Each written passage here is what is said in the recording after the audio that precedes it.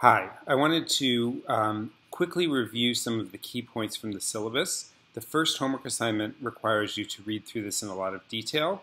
There are, kind of because I can, a few quotes at the beginning, one of which is about critical analysis of data, which is something that we're going to be doing quite a lot of during the semester. And the other is about a quote that sort of discounts the value of memorization. One of the goals in this course is to prioritize what I ask you to memorize. There are some things that you're expected to memorize, but a lot of things that are not, I feel, super high priority. There's a course description and, very importantly, contact information for both me and Madeline, the TA.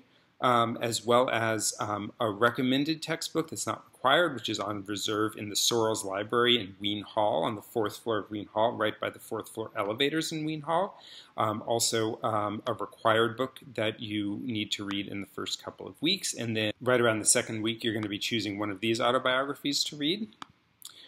There's also some general goals and also specific learning objectives for the course that you should review. One of the primary purposes of this course is, of course, to give you an introduction to the biological basis of a lot of neuropsychiatric disorders. But in addition to that, we want to connect this to both fundamental cellular neuroscience and cellular biology that we are going to be talking about, genetics and environmental factors that contribute to diseases, and also as is indicated both in some of these sort of aspirational goals as well as this last learning objective, and in fact even also one of these quotes, a lot of the summer is going to be spent discussing the data behind our knowledge and understanding some of the ways that we have knowledge about these diseases and some of the gaps in these knowledge and some of the reasons for those gaps and even potential ways that in the future research can be improved and data can be collected to fill in some of these gaps.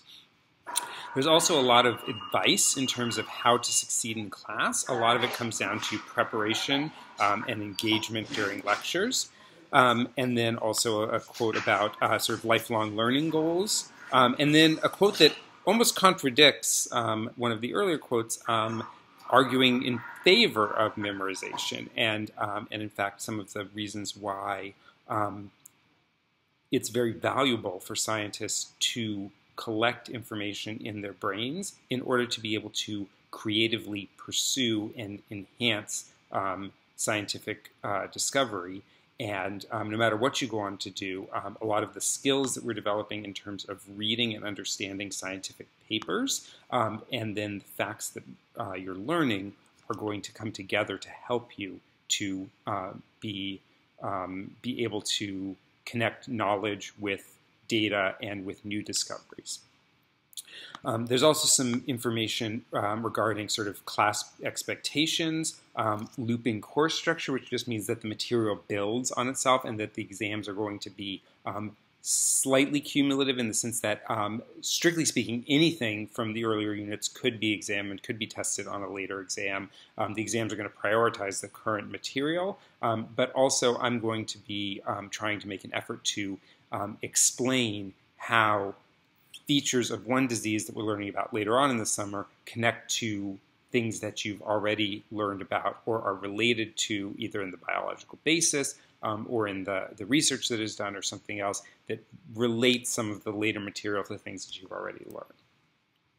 Also, I do research on student learning.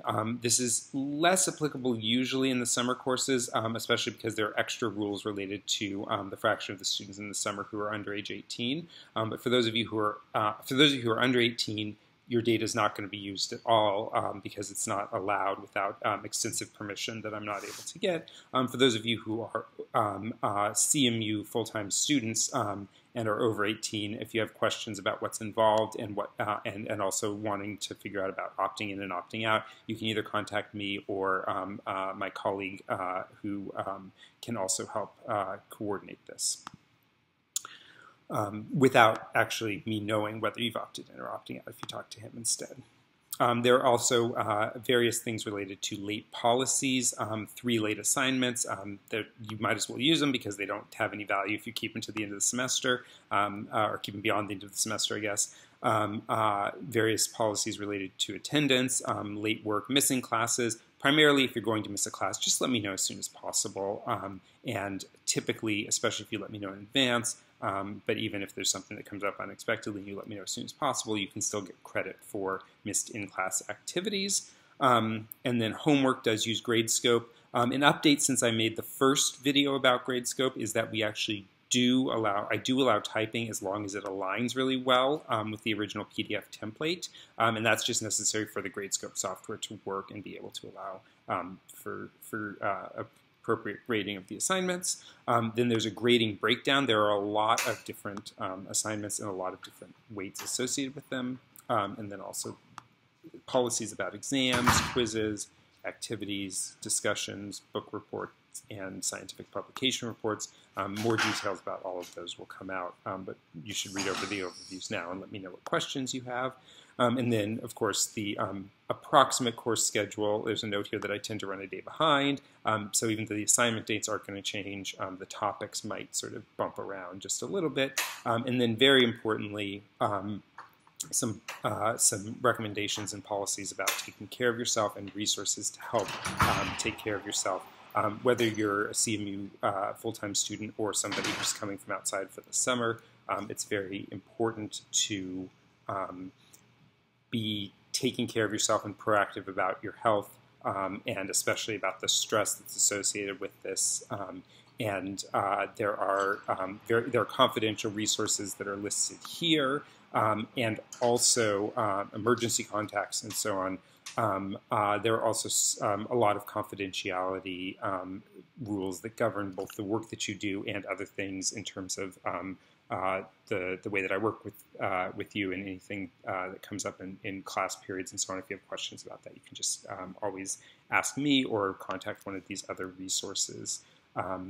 Or you can also ask Madeline to help connect you with any of the resources as well. Please, most importantly, do let me know what questions you have. I have office hours after class, especially on Tuesdays and Thursdays, but I tend to be available most days in the early afternoon and also by appointments other times as needed.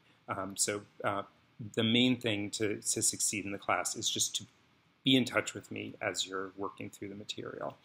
I look forward to discussing and learning together about these diseases with you. One of the things that I really love about this class is that I have an opportunity to get myself up to date on new research about these diseases, and also in the questions and engagement that we have together provides me an opportunity to learn collaboratively with the students, which is really a very exciting opportunity for me. And so I look forward to working with you all over the summer.